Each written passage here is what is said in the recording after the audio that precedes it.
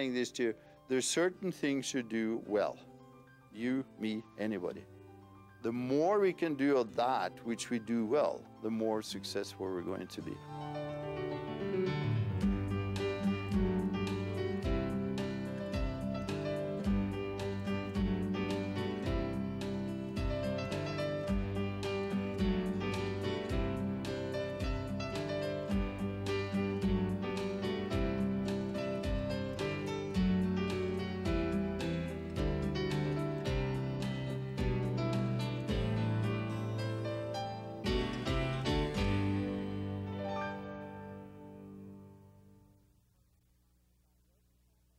Welcome to Worth Quoting, a program sponsored by the Open Campus at Florida Community College at Jacksonville.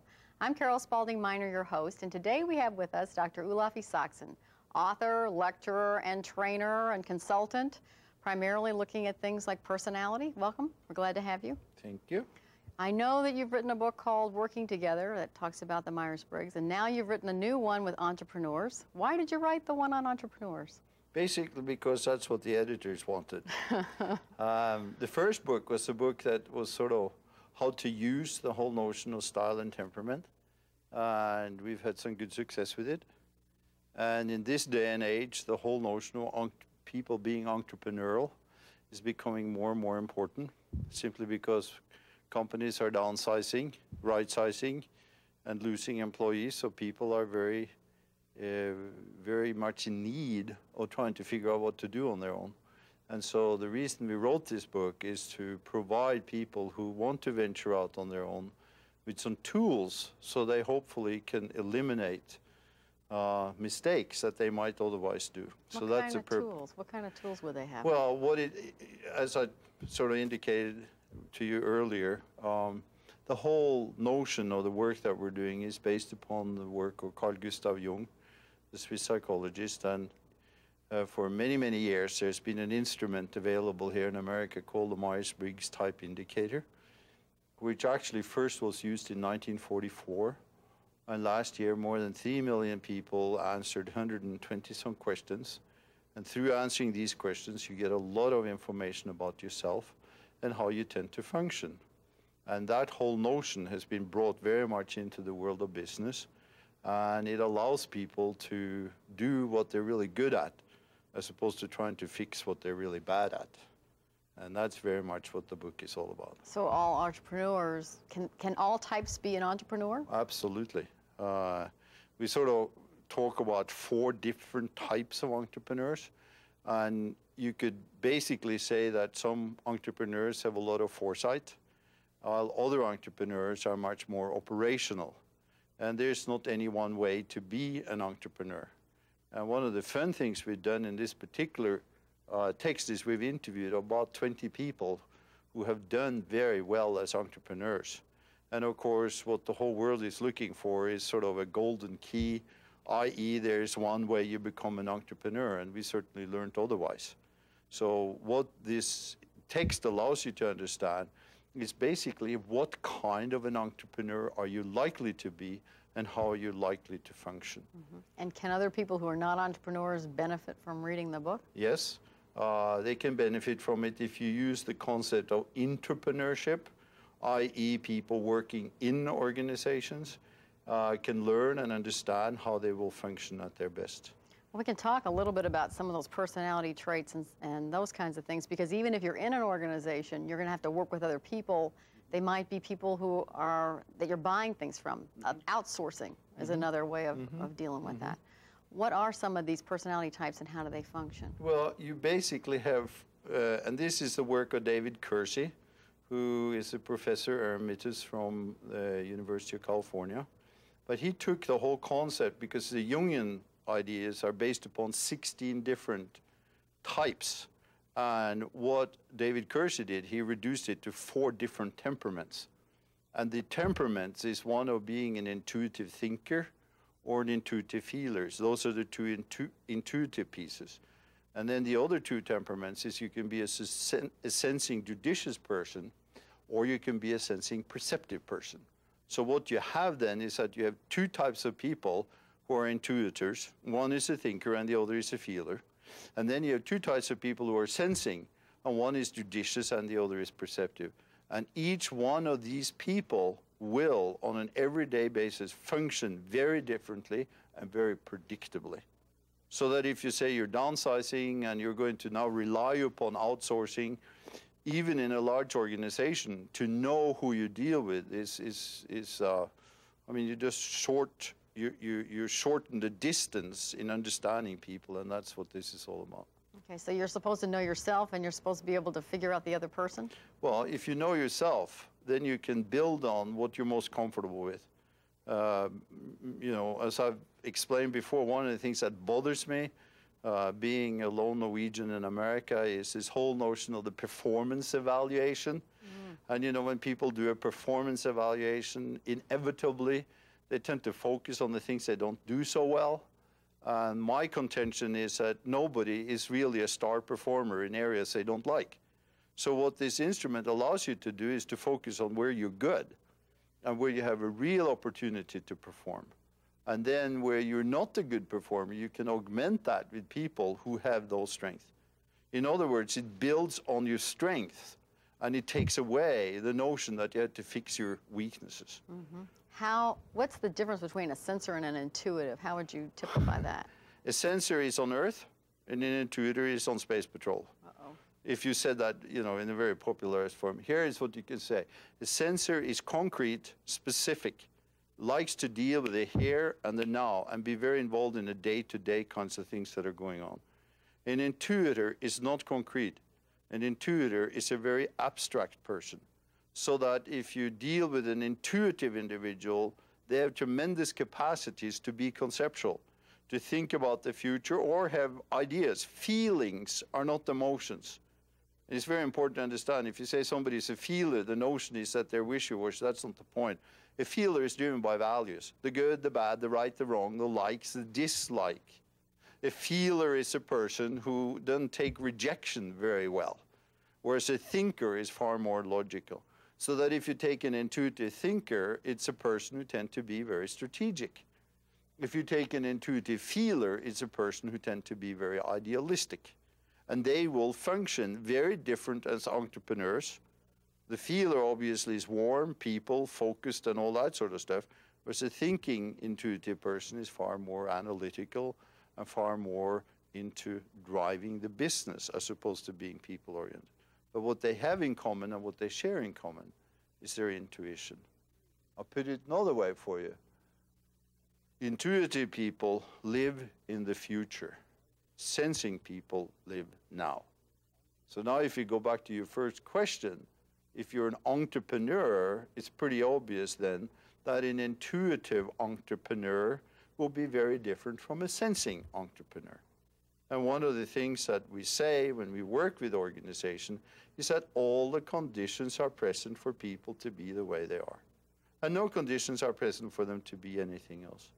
So that if you take we've interviewed all of these types, and it's been a real fun thing to do.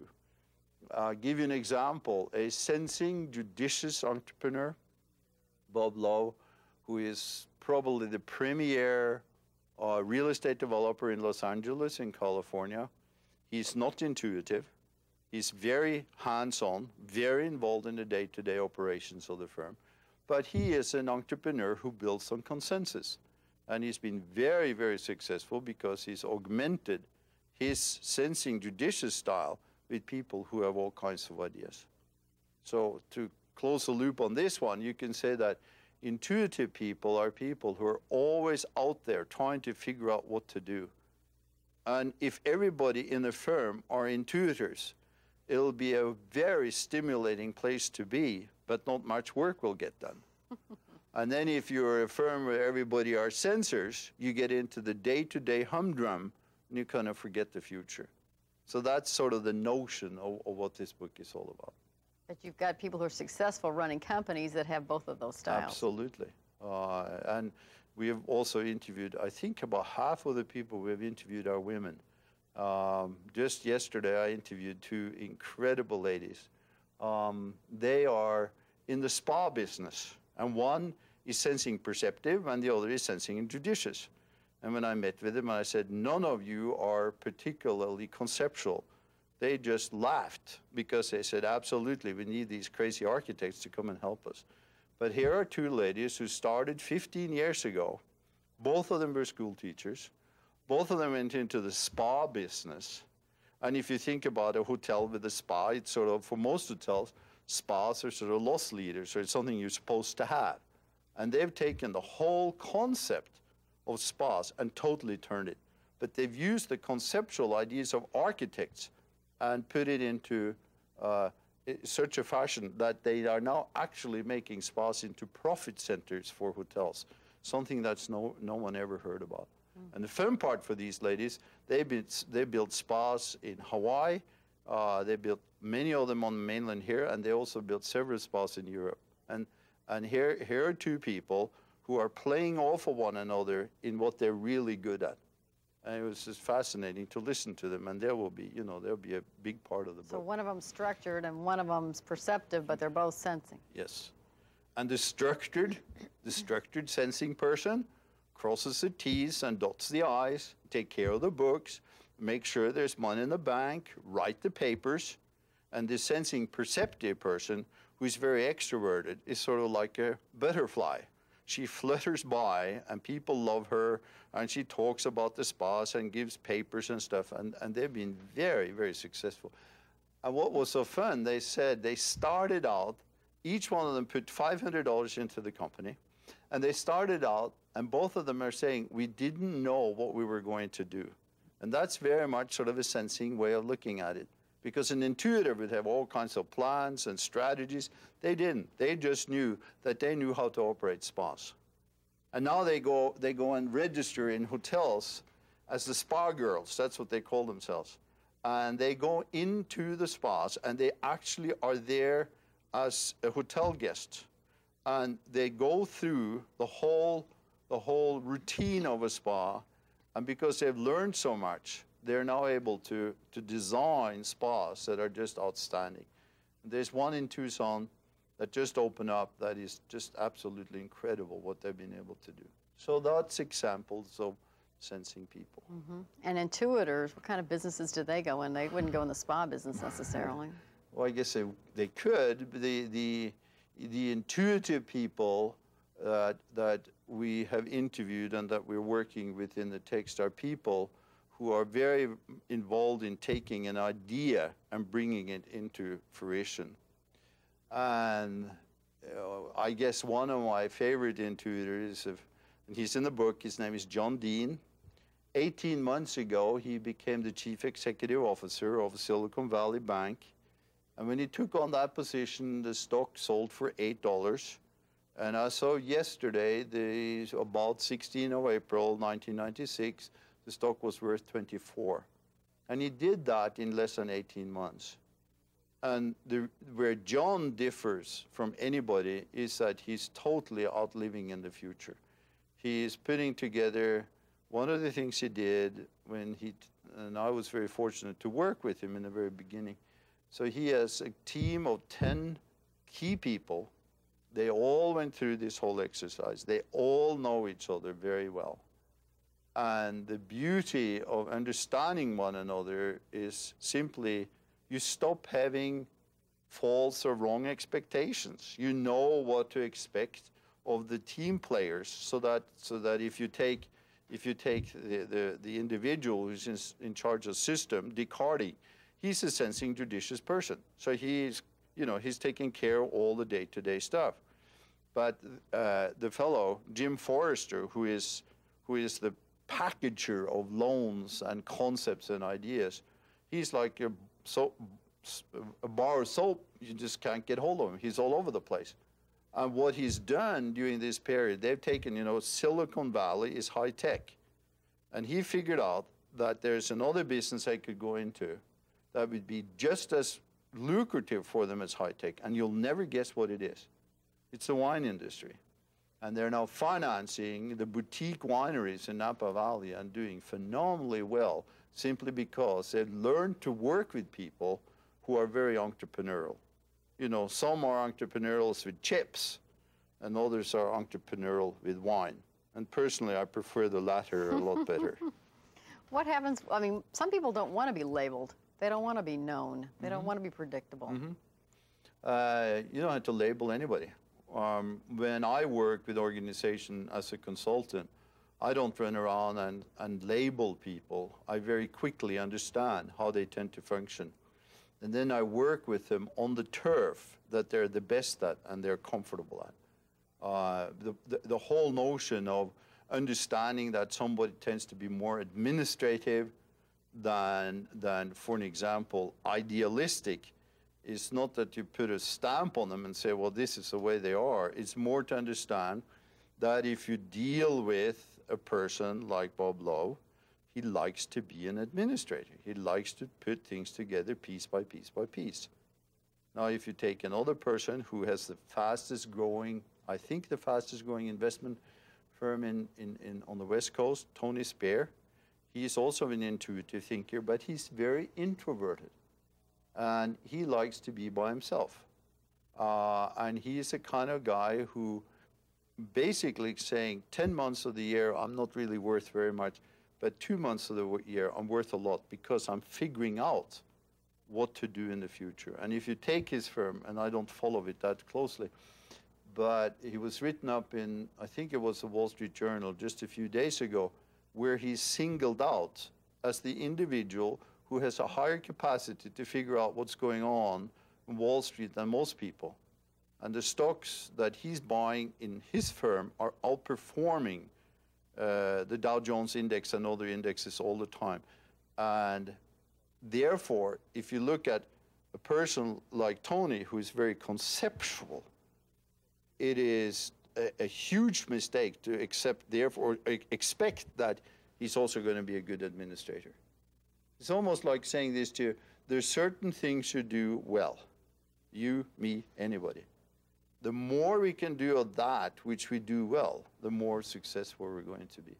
And that's pretty much what the book is all about. So there's one piece that's very interesting, because one of the things we say in the book is that birds of a feather flock together and types of a feather flock together. And one of the notions in the whole book is, what do I do in order to get people to optimize their performance? And we're coming down very hard on people who think they have the magic of motivating people. We are pointing out very strongly, nobody can motivate anybody to do anything. The only thing you can hope to do is to create a set of conditions so people want to perform of their own free will. And now these tools will help you immensely. Because the worst thing you could say to an administrator is what? You failed to do your duty. The worst thing you can say to somebody who is very tactical is that you have no guts. The worst thing that you can say to somebody who is very strategic is that they're incompetent. And the worst thing you can say to an idealistic person is that they lack human skills. And these are just little tidbits of examples of how these temperaments tend to function. What's the best thing you can say to those people?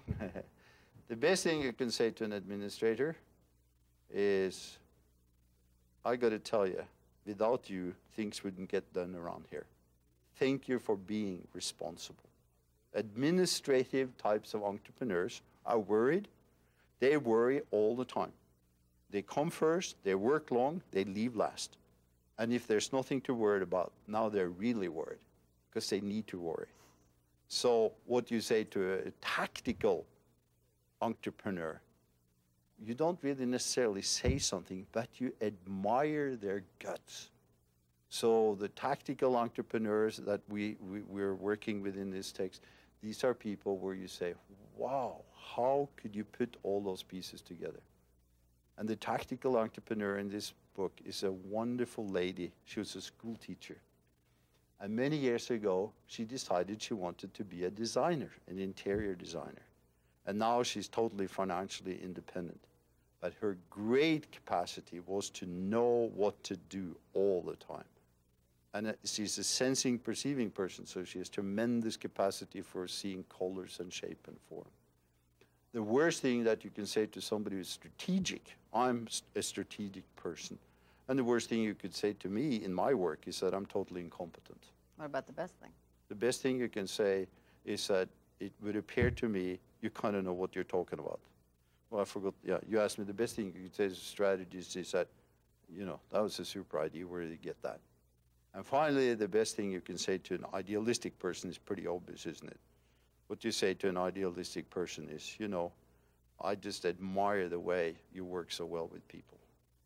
So those are the kinds of things that come out of the text. So how does this differ from manipulation? I mean, it sounds to me like these could be sincere things to say to people, but it also sounds like you can just work it. Well, the problem, if you start to manipulate people, it'll shine through. And anybody who's trying to manipulate will lose all credibility very quickly. So the point is not, manipulation only works once or twice. It doesn't work over time. It's much more saying this to you. What you learn in terms of these 4 temperaments, or these entrepreneurial temperaments, what you learn is how can I be effective with somebody who is an administrator. A large part of the book deals with exactly how someone who is an administrator can benefit from the other temperaments and vice versa. It's not a matter of manipulation at all, because the basis for the whole text is obviously people end up doing what they want to do anyway. And it's very easy to sort of think that this is another text on how you can manipulate people to do things. That's not what it is at all. It is much more to understand their realities, to understand what triggers them in terms of what they like and what they dislike to do. So how does this work as far as teams? It sounds like everybody doesn't have every skill or every talent or every whatever they need. Absolutely. They have to find people who complement them, and they tend to do what you said originally, which is birds of a feather, hire people like themselves. Yes. And you just mentioned this team, and one of the things in America is this whole notion of team building. And you spend lots of money on team building seminars and all that good stuff. Well, let me tell you, there's a whole bunch of people that will never be team players. And you can send them to courses till Timbuktu, but it'll never do it. And of these 4 temperaments, the people that are team players are the administrators and the people that are idealistic. And they're team players for different reasons. An administrator is a team player because he or she is very loyal to the organization. An idealistic person is a team player because they relate and affiliate with people. So that's a huge difference. Now, if you take a person who is very tactical, they will say they're team players and they're lying through their teeth. Because a tactical person, of course, is a self-propelled individual who goes out and is a heavy risk taker. And finally, a strategist is not a team player either, because a strategist is so far out into the future that that individual seldom can have everybody follow them. And what you learn through working with these temperaments is that everybody can play a tremendous role if they're allowed to. Give you an example. 4 days I was in Houston, and I'm working with an independent oil company. And right now, oil is selling at $24. So for a time at least, oil is very lucrative. And there was an opportunity to merge with another firm. And in this group of people that were negotiating was every one of the 4 temperaments. And it was so fascinating to look at how the strategic person were trying to find ways of doing the merger, and how the administrator held back, and how they debated. But they knew about one another and each other's temperament. And yesterday, when I talked to the chief executive, who is an administrator, he said, finally, my suggestion prevailed. Ken, who was a strategist, he talked himself into doing the merger. But then he woke up during the night and he said, it ain't gonna work. And the beauty of this is that here are 2 people with very different orientations, but they work so well together, so when the day is over, they end up most of the time making very good decisions. And it's because they ended up agreeing? Yeah, or because but they came at it from 2 different ways? Yeah. The administrator was very critical of the opportunities. The strategist was very fascinated by the opportunities, and the administrator sort of held back, whereas the strategist was going 90 miles an hour trying to put the deal together. But when the day was over and all the pieces came together, the strategist realized, which is to his credit, that his ideas weren't good enough and didn't hold enough profit potential, so he backed out of it. There wasn't anybody in charge. There wasn't somebody watching this happening and then making a decision. When people know each other this way, you don't have to worry so much about, let me put it this way, if you set up values and guiding principles, those you never change.